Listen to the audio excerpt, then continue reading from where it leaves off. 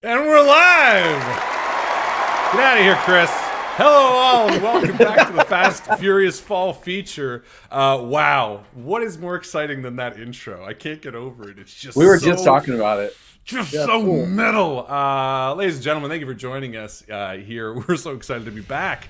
It's been a few weeks off for us, but the show has been trucking along all fall long, which I guess this is kind of the end of it. This is the final Fast Fall Furious. And the final one of the year, I think, which is sad for a lot of people. Why are you clapping? That's a terrible, terrible news. But we're really excited. Our guests tonight, Kevin and Sean, are going to be talking about a lot of really awesome stuff from Palladium. We're going to talk about where the company came from, kind of what put you on the map and where we're going right now. But before we get to that, if you are new to this program for some reason, you're really late to it because I just said it's the last one. So you're coming right at the tail end. But we've been doing this all fall long where we're interviewing people that are associated with this company as well as people who have just helped make us where we are, you know. And you can go back and watch any of the videos on demand on our YouTube channel, which this should be on right now, and make sure you like the video and all that kind of nonsense, because this is the 2020s and all that kind of promotional shit you should be doing all the time. So go to that, like, share, subscribe, whatever that bullshit is. Comment, interact, all that kind of stuff. We got a lot of people popping off in the chat tonight. John Doom is back as always. Tank the Frank. Look at all these wonderful people. Great. Look, everyone's saying hi to you guys. So yeah, of course, welcome to the show. For those who don't see the names because it keeps popping up, my name is Harlan. This is my wife, Jo. And to start things off, Kevin and Sean, why don't you tell the people at home who you are and why you're here tonight? You want to go first? Sure. I don't know why I'm here. I was just minding my own business, and Sean grabbed me and said, "Do an interview." He's getting older, and there's we're getting there, are we? All right, that's it, guys. No. Below the belt, off the top. Yeah, so this is the guy that started it all.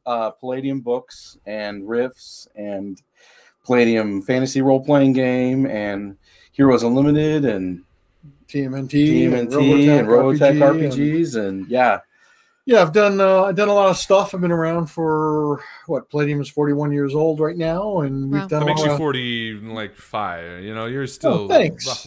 I don't think anyone's buying that with this white hair, but at least you have hair. Yeah, well. Oh, that's true. But yeah, no, I got into gaming back in 1980 and back in 1979 with D&D, and fell in love with role playing. I just loved the whole concept of being able to assume any kind of character, play any kind of scenario in any kind of world, and you know, Rifts is kind of the culmination of that, where you know whatever you want to play, you can. Pretty much in that environment, and it all feels plausible and fun and action-packed and crazy. So, you know. So that's awesome. I mean, obviously, like all of us, you know, we all have an entry point. Most of us D&D, so that kind of spawned what came afterwards, and we're excited to talk about all that kind of stuff. Look at this Origins Award Hall of Fame inductee. Whoa! All right. The air just got sucked into the room. And Sean, what about you? I mean, you're the other half on the screen there. Give us a little rundown of yourself. I got involved with Riffs for Savage Worlds. I was not on the original development team. That was another Sean Patrick Fannin. I got involved. There was Sean Patrick Fannin, Sean Tate Bircher, and Shane Hensley, and then Sean Owen Roberson, me. So I needed to use all three of my names when I started publishing. But I got involved with Empires of Humanity, and it was concurrently being written with Blood and Veins and Arcana and Mysticism, and those were the first three big world books that covered really focused and covered North American lore and character options and rules and adventure material for Savage Rifts. And so I got involved with that, and I started working on art approvals with Kevin, and between Kevin and Pinnacle, and then Shane asked me to take on the role as the line manager, and we did the second edition of Rifts for Savage Worlds to bring it up. It was the first setting that was part of the Savage Worlds Adventure Edition, and so that was a lot of fun and a lot of hard work. because Rifts messes with everything. Big robots, big magic, right? Psychic powers, all types of stuff. And so we worked out a lot of those kinks, had a lot of fun with it. And then my next book was Atlantis and the Demon Seas. And then right now we've got on the Game Changer, we have Terra on the Dark Frontier and Land of a Thousand Islands and Rift's Pawn Set 2. So 3 big products that I think people will be really excited about. So we're going to talk about all of that. And I'm excited to dive into it for the people who are ready to kind of get to the next phase of their role-playing. Yeah. But let's bring it right back. Kevin, so you mentioned that you started this whole thing out, got into D&D. But what... And every time we have somebody on here that started their own movement, as it were, towards their own system or their own sort of place, what inspired you to do that? What was kind of the big thing? Was it a frustration over the rules set? Was it wanting to make more than the limitations of what you were playing? What kind of inspired you to take that first step into, okay, now I want to do my own thing? Yeah, a little bit of both. I thought D&D was fun, but it didn't go far enough. One of the things that just amazed me about the whole concept of role-playing was the depth of story and character that you could do, and I didn't see a lot of the games of that era doing that. So I really wanted to do that, and then there were all kind of restrictions back then. Like back then, everyone felt you had to do just one genre; you couldn't mix.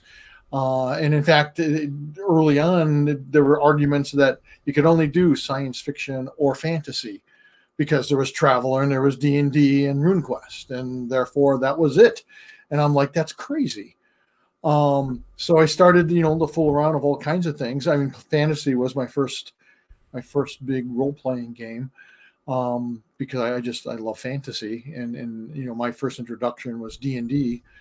And in fact, originally I was just playing a D&D game, and I kept adding things, changing things. And at some point, my gaming group said, "Kev, this isn't D&D anymore. This is your own game system. You should clean it up, try to sell it." And I did try to sell it. I couldn't find anyone to take it. And so I'm like, oh, well. And they're like, "No, Kev, you've got experience publishing. You should publish it yourself." And I'm like, no. So you didn't sit down and say, okay, I'm going to do, you just sort of collected and changed all the rules and then started building your own thing sort of almost secondarily. And then people were like, hey, this is good. You need to take this somewhere, which, is unique for a lot of the people we speak to on here. So many of them say, no, I set out to do something and get it to the hands of people. But really, you kind of became enthusiastic about crafting this personally first, and people just sort of enjoyed it as they would play it and say, yeah, very much. Yeah, I never thought about it. That probably is very different than how a lot of people enter this business. Mm-hmm. I mean, again, we've had a great array of many different types. Shane Hensley or something is the guy. People keep talking about this guy. Some Shane guy. That guy is. One of the other S names. Another Sean, yeah. Yeah, my question about Pinnacle is, why does everyone at Pinnacle have to be named Sean or Shane? It's the worst. Legally, if we want to stay on for another season, we got to change our names, both Joe and I. I think I'm going to go with a Shayna, maybe? Yeah. Shauna. Shauna. Yeah, you go for like an old. Now, Kevin, when you're talking about like the diversion from D&D, was there a specific genre that you really just wanted to experience, or were you just kind of remixing the fantasy genre to suit yourself? I think it was pretty much I was tweaking it to suit myself in my gaming group. I was one of the co-founders of the Detroit Gaming Center. So we got to see all these different games as they were coming in, as they're being released. And, role-playing was brand new back then, so everything was super exciting. And I just, like I said, I just thought it was all very limited. And I come from a comic book background. And so to me, everything should have been possible. Superheroes and giant robots and you name it. And I started with fantasy, but from the very beginning, I wanted to have a game system. Once I decided to publish, I wanted to create a game system that could include everything and anything. And that gets back to sort of your question, Harlan, about, did I want to change things? people were so narrowly focused on the two genres that I actually had to throw a tournament at the gaming center called Magic versus Technology, because they said you couldn't combine it. It was impossible. And I'm like, that's crazy. Of course it's possible. You know, and then everything else kind of took off. You know, I mean, everything was kind of organic for Palladium. It just kind of grew naturally. And, you know, I love comic books. I discovered Ninja Turtles, and we released that. And that was huge. And then, you know, I love anime and science fiction, and I discovered Robotech. So we did Robotech, and then just everything else. And then Rifts was just sort of the culmination of all of it, to say, here it is in one plausible setting. You can play fantasy, science fiction, horror, post-apocalyptic, you know, whatever you wanted to do, you could do. You know, and it's really interesting because I think there's something really unique in the way that you're describing bringing Rifts to the public, you know, the fact that it was that personal thing. Because one of the things that I've seen in my own life through role-playing, and I've been role-playing for years as well, and even in the comments here, you know, we have right here, we have a special memory from somebody. Someone else just commented that it's the only RPG that makes sense to them. Someone else talks about coming home, getting excited to play. There seems to be a real passion for Rifts, and I don't mean that in the way that people are passionate about Dungeons and Dragons, but like a personal, you know, a real personal stake at it. What to you, and I mean, obviously you've seen people, whether they be at conventions, experiencing it, and to me it seems very different. From an outsider perspective, it seems the way that people react to Rifts is different than Dungeons and Dragons. It seems that people have a very personal approach to it, and I'm wondering if through the years you have any idea why that is. Is there anything that sticks out to you about someone's connection with Rifts that kind of explains that? Yeah, I think there's two things. One, I think our own passion comes across. We're gamers, and we produce the kind of games that we would love to play. So that's part of it. And then I always took a very personal approach, I think, is the other equation. Part of the equation is, you know, I always had like little openings and saying, this is what's coming, or here's some of the background behind the thought process of this particular book. And I always thought of my customer base as my friends, my fellow gamers, fellow nerds, and I just felt really comfortable with that. And I think people picked up on that. In fact, I had a number of professionals tell me that I shouldn't do the openings in my book, and that my writing was too personal, that I should be more, you know, arm's length. And I'm like, no. but yeah, so you kind of put your heart into the work. You know, you remove that barrier that a lot of, you know, big corporations make, you know, where they're like a Walmart, where they're kind of like, there's no person behind Walmart, it's just a CEO, and that changes yearly. Yeah. You kind of decided, and I mean, I think that speaks to the fact that, you know, you're still involved, you're still there, you're still as involved as you can be when it comes to something that's run this long, which is really admirable. And I think it speaks volumes about the fans who are, you know, appreciative of that too. You know, it's not like, get Kevin out of here, and everyone's like, oh yeah, this is amazing, we want it too. And I'm wondering, to bridge now over to Sean, I wonder, you know, coming on to this, how did that kind of feel? Was it representative of the experience that you wanted in RPGs, or was it something that you were kind of surprised by and you kind of expected a more, you know, not to knock, you know, to say, oh, more corporate structure, but were you sort of excited that it was almost more personal than you realized? Yes. So, yeah, I mean, so I got into this later on after I was in the Air Force. And I ended up going back to school using the GI Bill, and decided I'm going to study whatever I want to study at this point, right? I don't want to do what other people want me to do or tell me to do. I don't know. Something about that, getting out of the military after that. But yeah, so for me, it was one of those things. So my first role-playing experience, so I started with BattleTech, tactical, you know, combat game, and I'm fairly competitive. I enjoyed that. I got into some D&D with some friends, but the first game that I personally owned is somewhere on the shelf, somewhere near here. Anyways, it's Teenage Mutant Ninja Turtles. And so that was my first. I love the Ninja Turtles. I saw the graphic novels and I was like, boom, right? And the role-playing game really tapped into that energy. And I was like, this isn't just kiddie stuff. This isn't just we're going through, you know, some old castle dungeon, kicking down doors and stabbing stuff. There was all these heroes and personalities and experiences, and that really kind of opened up my mind. And I eventually, you know, saw Rifts, and I was like, I don't know what it is, but I want it. And as soon as I get my hands on it, I did. And I've played a lot of games. I'm a big gamer. I guess people would say I used to run a Games Workshop store. I managed a Games Workshop store for a while. I used to run an EB Games before it was bought by GameStop. You know, I've you know, credits as a playtester on different computer games. But yeah, I always come back to Rifts, and Rifts was always foundational because it weaves all these different genres together in a really tight tapestry that just it makes sense to a lot of I think a lot of the Rifts and Palladium fans. And so when I got a chance to meet the Savage Worlds folks, and they asked me to get involved with stuff, and I was super excited because I love the Rifts lore and I love the Savage Worlds game system. It got me gaming again, you know, when, you know, especially in fast-paced lives where my buddies now only had a few hours at a time. We didn't have a few days at a time during the summer to game. We had a few hours at a time.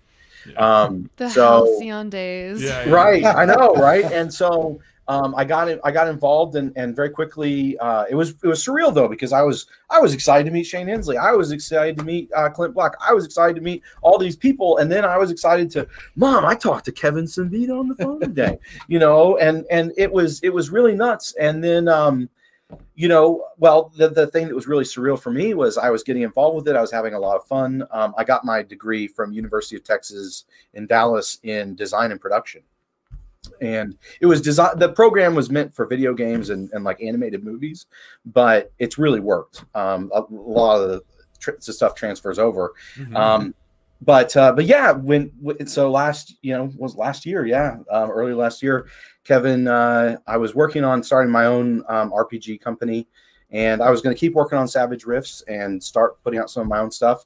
And then Kevin asked me to join him at Palladium Books as his business partner, and I couldn't sleep for 2 days and called everybody, all my best, you know, friends and family. And long story short, it's kind of a Willy Wonka, or I like to say Gladiator, you know, Marcus Aurelius talking to Maximus, you know, saying, minus no, I the need death, you to right? do me. Yeah. Well, yeah. We'll see. Still on the table. I'm not Commodus. Yeah. That's awesome. So, but yeah, it was crazy. It was a really surreal experience. But the thing that I came to realize is it's interesting. A lot of the like our friends like Alex and Julius and Wayne, they'll tell, you know, but a lot of the original guys in the original campaign will tell you that Kevin had science fiction elements in his original Palladium Fantasy game. And he didn't even, you know, he wasn't trying to bend the genres or anything. That's just something that came natural to him. And so it's funny because this year at the Palladium Open House, Kevin ran a special game where it was kind of like a rewind. There was pre-generated characters from his original playing group, the Defilers, and I got you know, Zarxar, you know, Julius's old character, and we were playing, and we got to, like, basically Kevin put us in a scenario that was really kind of pivotal for his original playing group. But I got to see, like, one guy had a particle beam weapon. Oh, yeah. My character was like this techno wizardry rebuild. He'd been, you know, mauled and rebuilt by some crazy arcane technologist, and it was, you know, and I was like, this riffs coming from this makes sense. It just took Kev a while to get there with his, you know, formulation of the rules and codifying everything. That's how I feel. I don't know. That's awesome. That's pretty accurate. Really very cool. Yeah.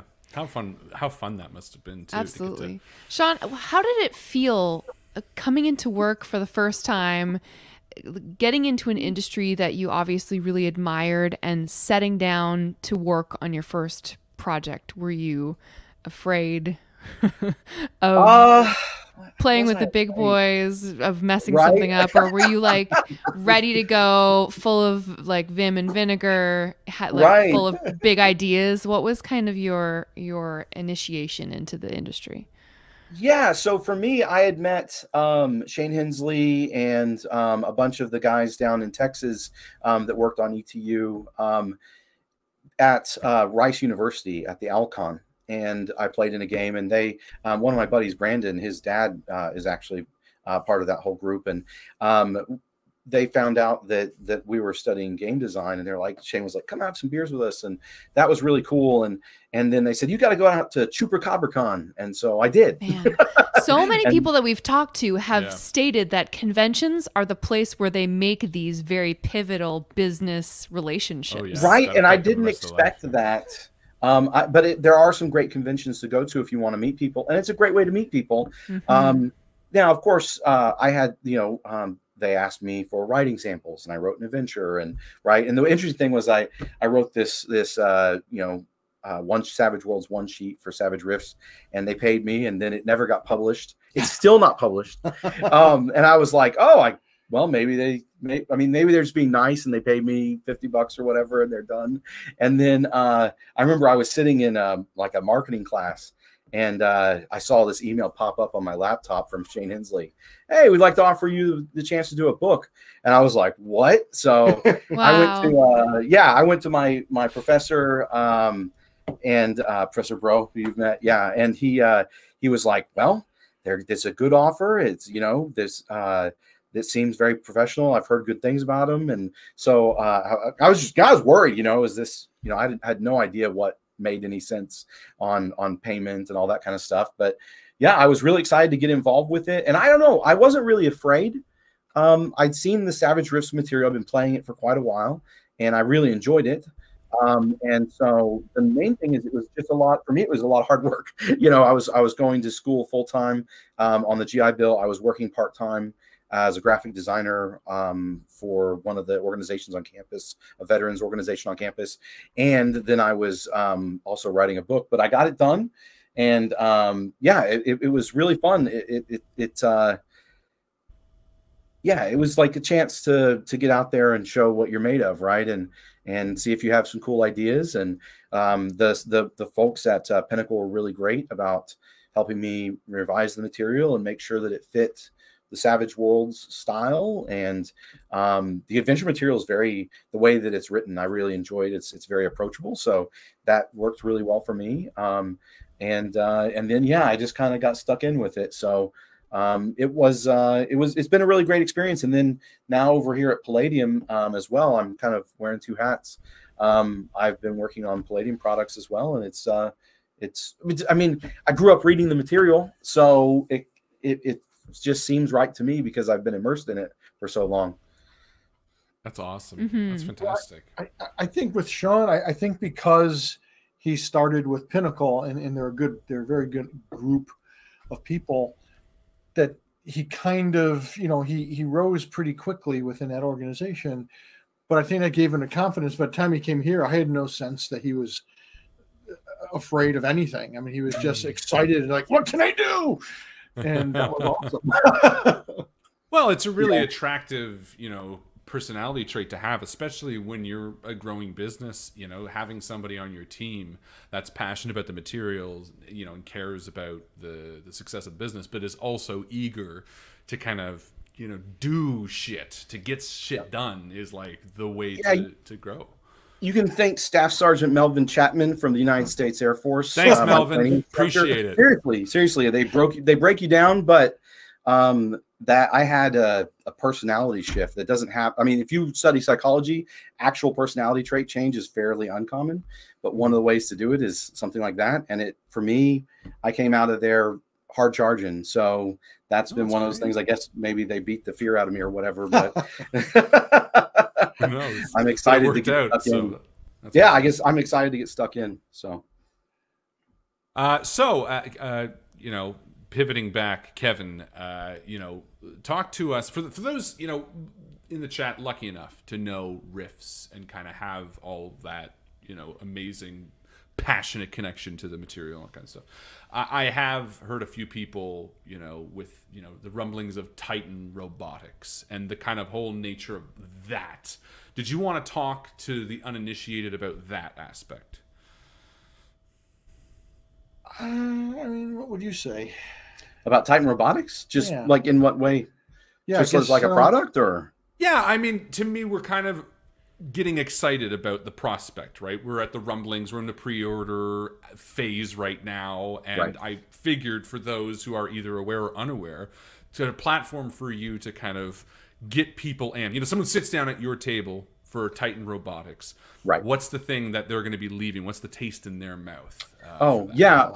I think so. So just for anyone who's not aware, we just did a Kickstarter for that, and there, there's a kind of a lull period where you're waiting for funds to be collected and processed and backers, and so then it's been moving into our Pledge Manager backer kit, and people can jump in then and get involved as well, and it's also going to be going out via retail as well. And one of the for a couple of things, people ask, why do you need to do a Kickstarter for a book?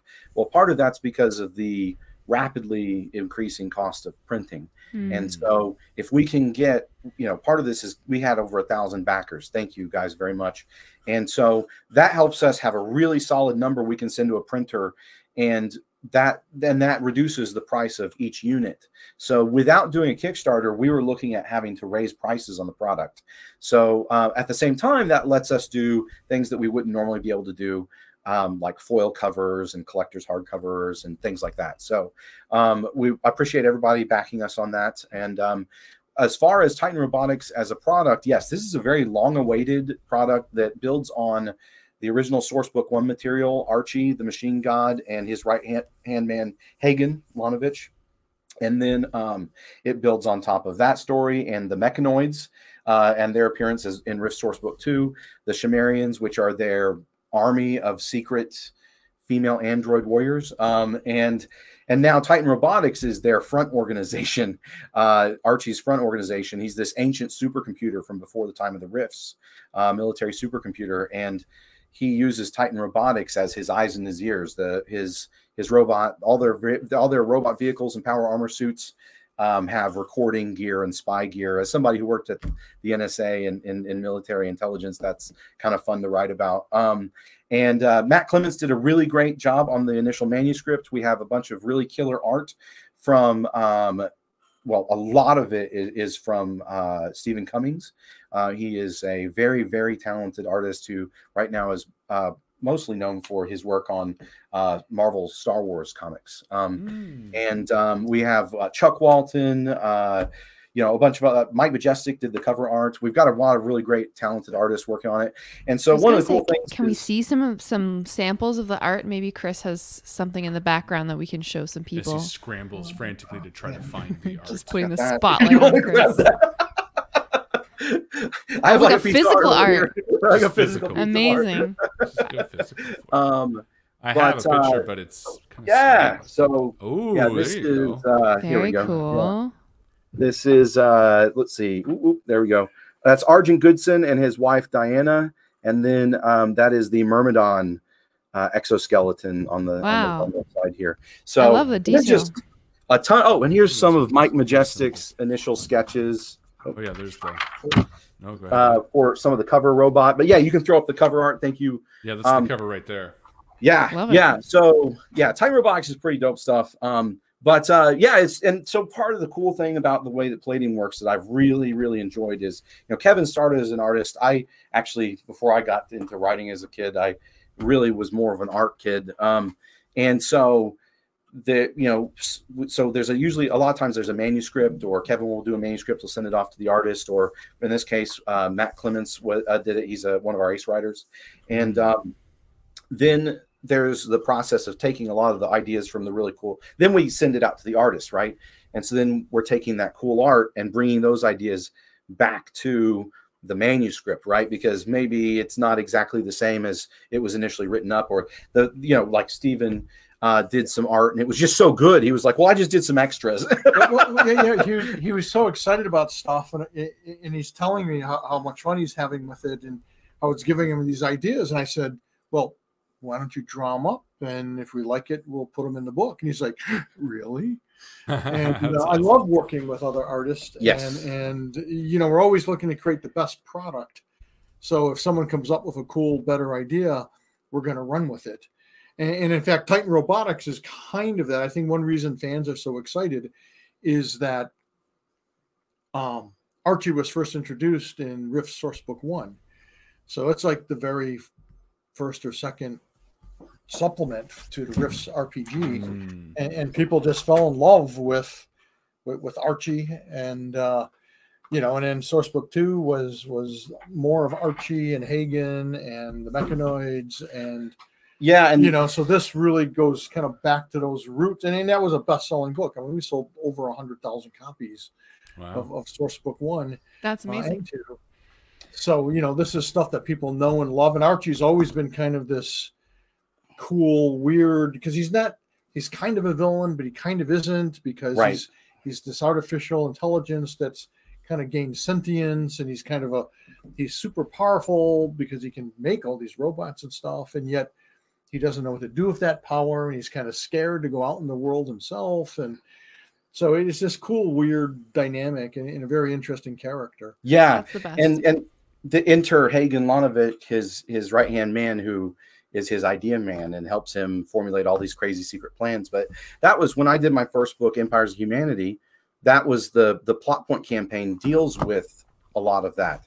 And so it was really interesting because the thread then came through and it was like, oh, Titan Robotics. And so for me, one of the fun things to add to what Matt had already worked on was this whole idea of there's this whole new play paradigm where you can now play as a Titan Robotics courier, like a dispatcher for a courier team, or a courier team, which is their nice, you know, word for their field teams that do wet works and assassination and espionage and stuff like that for this unknown machine god. And you can play as these human replica androids. So a lot of really crazy stuff, but we wanted to make sure it had not just guns and armor and you know, but we want to make sure that the lore was great, that there was new ways to play the game or new avenues to explore with, you know, maybe an android that doesn't know it's an android. It's a human replica. So it's jam-packed full of sort of any way that you want to uncover this. Right. There's all types of ways that game masters can bring this into their campaign and their world. And the other great thing is that as part of this, as the first time, really great fan Dan Fredericks suggested, and a bunch of other fans were like, yeah, this is a great idea, because I didn't know at first, is that he asked for a conversion document for Savage Rifts. And so we said, okay, you know, that if the fans really want it, we'll do it. And it's been very popular. So we're already got the team working on that. So at the end of the day, it's about the fans, right? It's like what's going to be best for them. And that's, I think that's, again, what you guys have stood for a long time, which is great. And there's like 90+ Rift supplements, so it's really hard to catch up. Yeah. You know, as working on as the Savage Rifts line editor, it's really hard to catch up on that material. So we know that there's certain things that, hey, if we do this now, it's the best way to approach it, right? It's you know, these conversion documents are just conversion documents. So in this case, you definitely want the Titan Robotics book, right, or the initial Palladium books, you know, Sourcebook 1, Sourcebook 2, Sumerian Nation, But yeah, that way you can use it in your games and you can play it. So, speaking of catching up on material, I understand there are some deals happening right now, some mega bundles that are available for a limited time. Oh, yeah. If perhaps people want to pick up some of these exceptional source books. This was a good question, actually. Someone said, John Doom asks, John Doom. Will someone who has a passing familiarity with Rifts and more often plays in the Savage World system, will the current bundle of holding be useful to me? Yeah, I would say for sure. So one of the things that is really important is that the Savage Rifts books, for any Palladium or Savage Worlds fans, you know, to understand, is they're not designed to replace the Palladium books. They're designed to supplement and kind of streamline the entry point and act as a nice place to have expanded adventure material and, you know, kind of interlace the world building, because it's really deep world building. So, for instance, with my first book, you know, there's this whole section is the books that I referenced, the titles of the books I referenced from the original Palladium books. Wow. To work on just this book. That's the primary ones, right? There's some that I took notes from that I didn't list there because they only had a few factoids or small bits of things. So that's one of the things that I would say is that, yes, John Doom, I would say that this mega bundle of holding is a great opportunity to get your hand on these PDFs that can really expand the details of what you're doing. So, for instance, if you really like juicers from the Savage Rifts books, then Juicer Uprising is great because it'll tell you all about juicer sports and juicer slang and how where the different juicer treatments were pioneered and how they came about, the juicer culture. It also offers a couple more adventures. And so you can use the adventures straight out of that book, with the Valax and all that kind of stuff. No, so that's the cool thing is the setting material can be used with either set of rules. Right. So if you prefer Pinnacle's rules, that's awesome.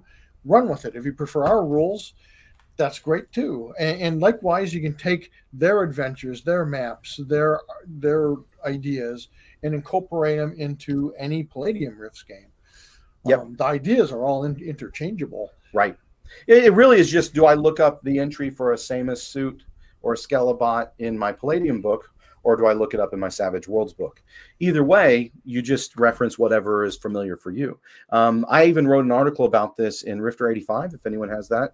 So if you want to play, you want to use Palladium rules to play Savage Rifts adventure material, I have that article in there, and we're going to be making it available very soon, like imminently in the next few days, to fans so that they can easily bridge that gap. It really just covers some of the differences of how do I handle the concept of arrays when I'm using Palladium, or what's a wild card, right? Sure. Little things like that to help the Palladium fans understand some of those more idiosyncratic things from Savage Worlds, how to So put it this way, John Doom, it's like almost a $200 value for the bundle of holding. To me, it's a slam dunk in terms of, like, you know, even if you're worried and you're like, oh, I might have to, I'm only familiar, you might learn your new favorite system, you might jump in and just love it. You might just steal the great ideas and look at the pretty art, but it sounds like it's kind of a slam dunk. If you're feeling altruistic, supporting the mega bundles also contributes to charity. Is that not right? That is true. That is very true. Oh, yeah. Well, there you go. The Diana Jones Award Emerging Designer Program, which sounds incredible. It amplifies the voices of up and coming game designers by featuring them during an expenses paid visit to Gen Con, one of those expenses paid visit to Gen Con. Which, as we've already established, is a great way to meet new people, make eat the food truck, make professional connections. No, it's great. I think that's wonderful. Yeah, so check out the bundle holding. Just do it. I mean, why not, right? Come on, have some fun. Joe, you know you're going to. Yeah. I really appreciate you bringing up the bundle and you guys pointing that out, because it is really a great deal to get those PDFs. And you have it. Absolutely. It's a great way to build your library. And if you already have these titles, it's a great gift. Hey. Christmas is coming up. You can forget your parents' Christmas. Get someone you love into your hobby. Your mom. What the hell is this? Just, you'll like it. Trust me. This isn't the weed just read the first 4 books and then come on.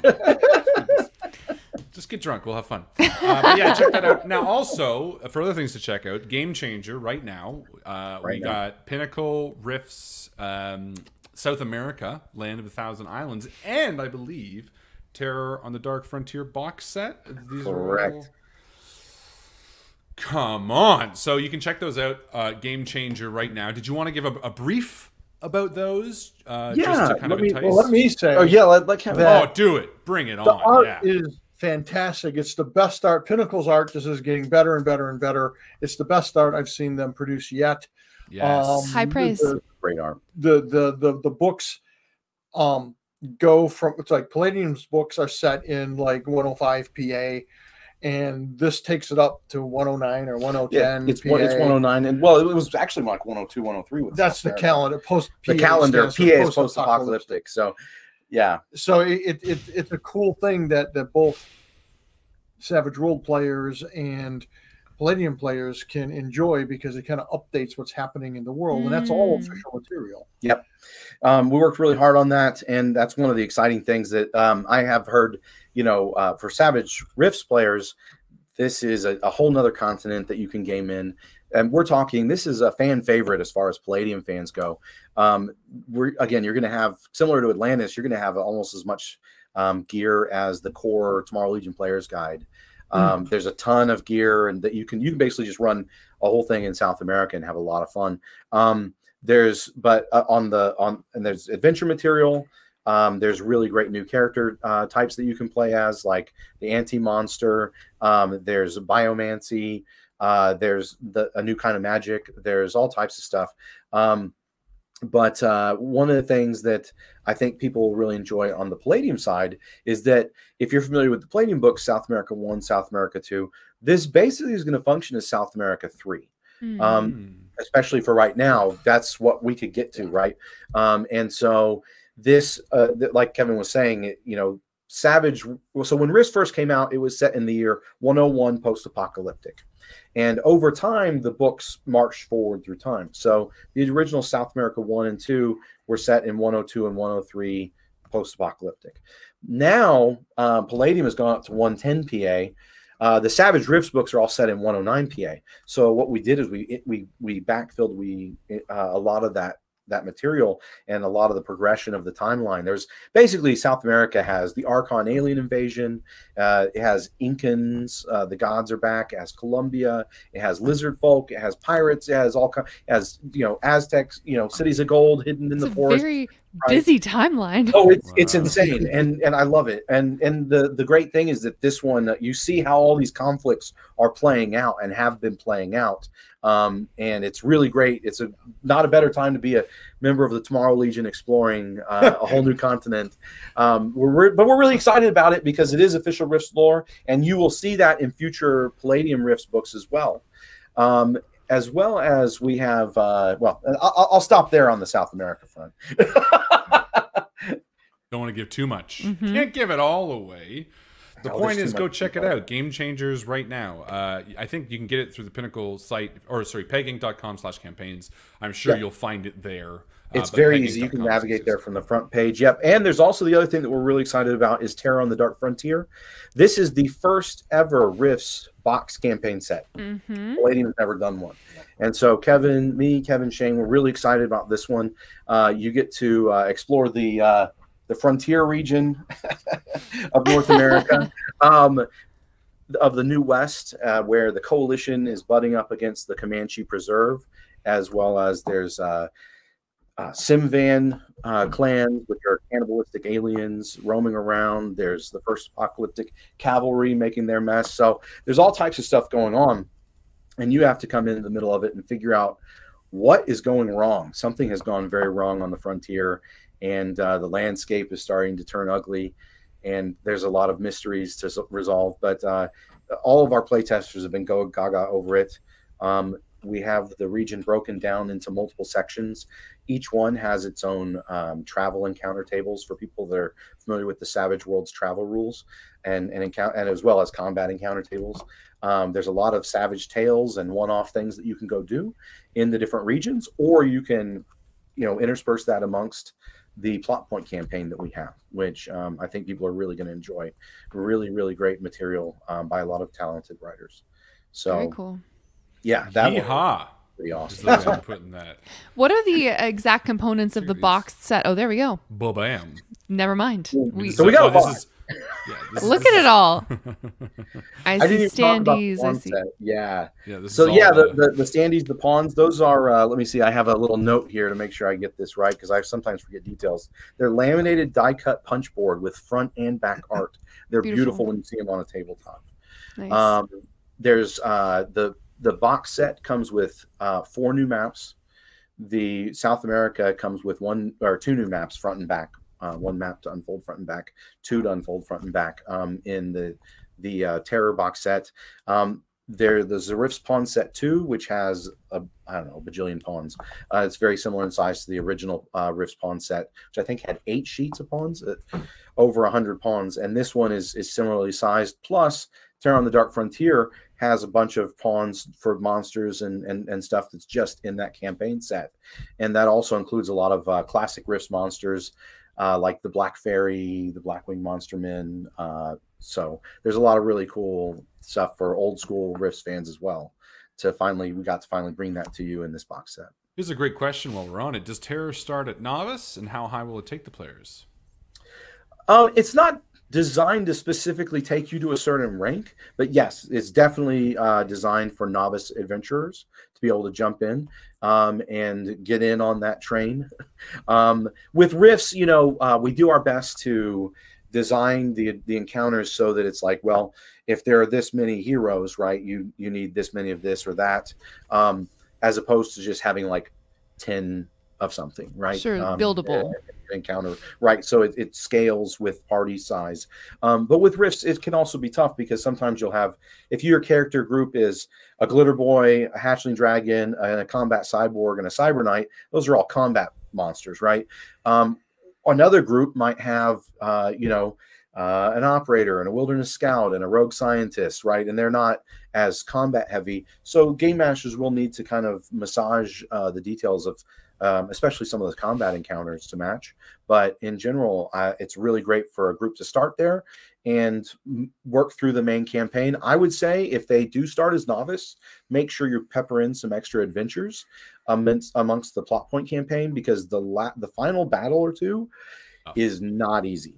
It is definitely terrifying and scary and meant to be so.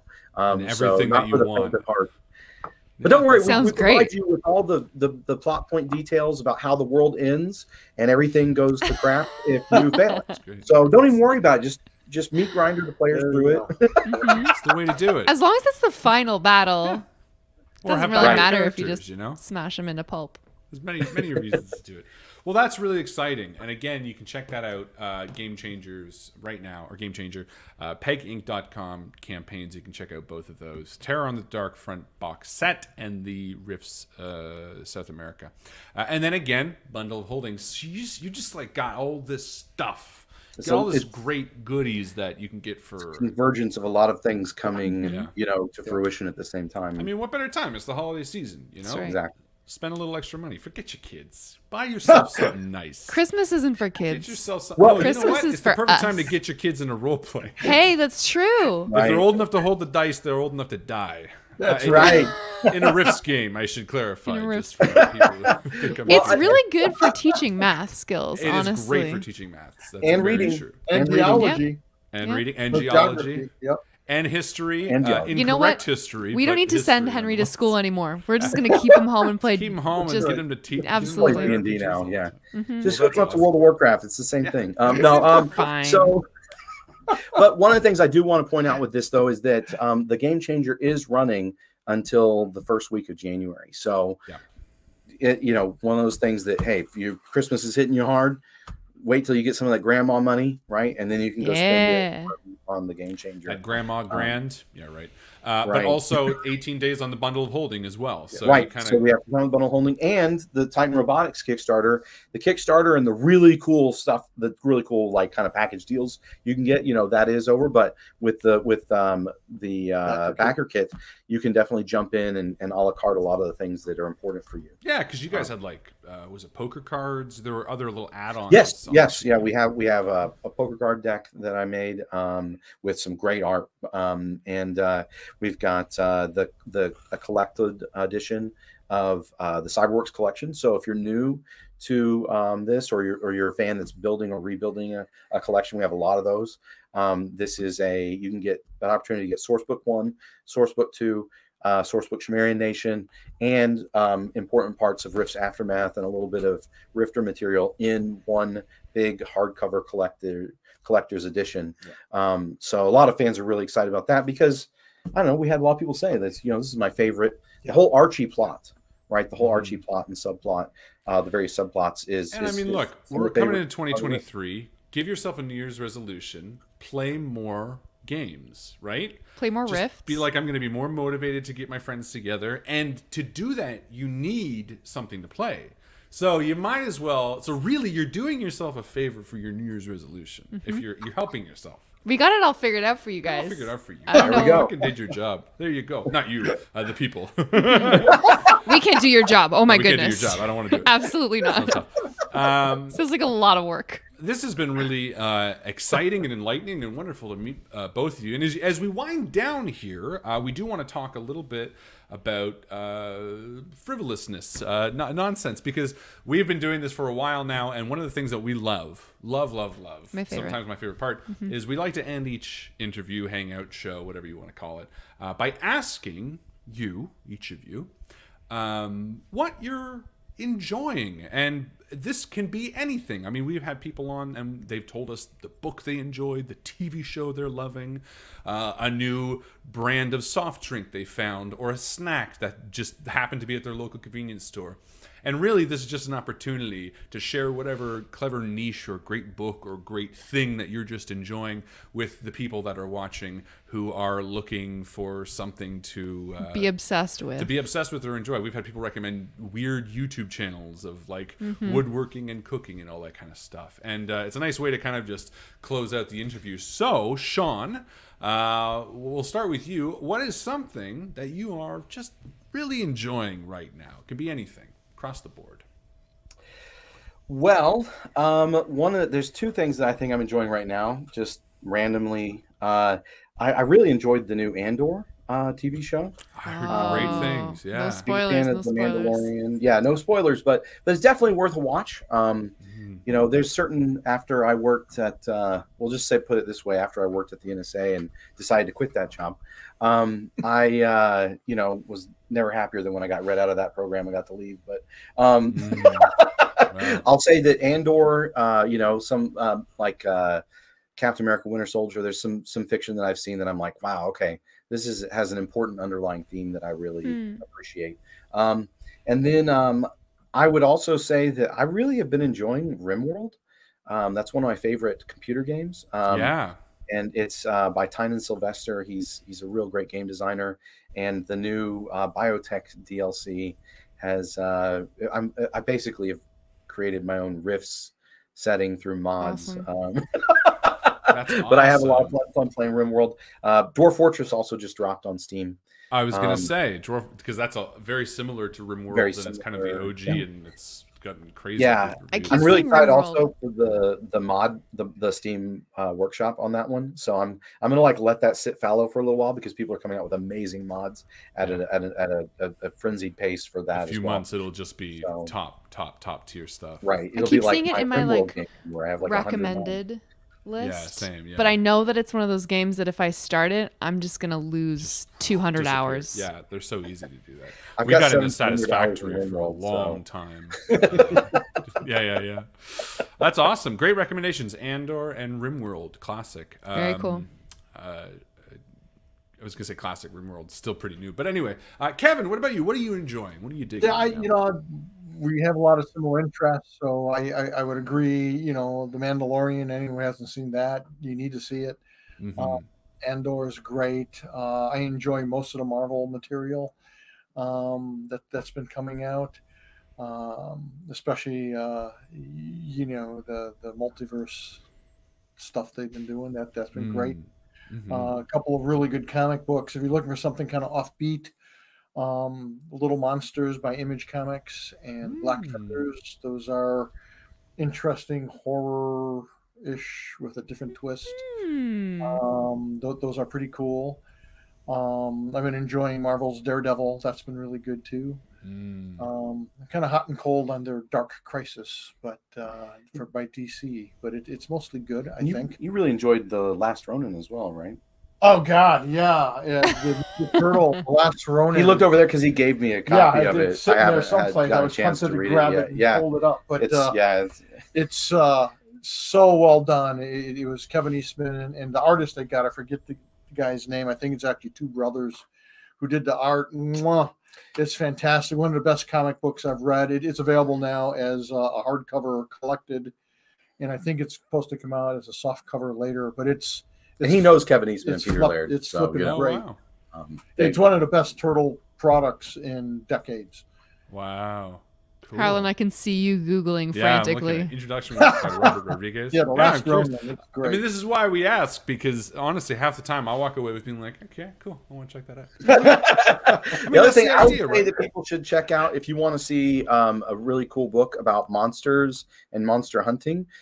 This guy just finished a book called Creature Feature for Beyond the Supernatural. Cool. And I mean, unironically, no. I mean, I read it. The material I read, I was just like, this is really cool. And I know that a lot of Savage Worlds players and game masters are looking to up their game. And this definitely has some great GM advice in the book as well. So a lot about monsters and hunting and lairs and killing fields or their hunting grounds. And yeah. Hells yeah. Where can they get that? Your website or Palladiumbooks.com. Palladiumbooks.com. Just click on store and you can pick that up. It's out now. Or in one of our Christmas surprise packages. Or one of our Christmas surprise packages. You so never for know. $58, which you can also get on our website, $58 you get over $100 worth of stuff. And it's, if you want, it can all be signed. Kevin plays Santa, so you give us your wish list.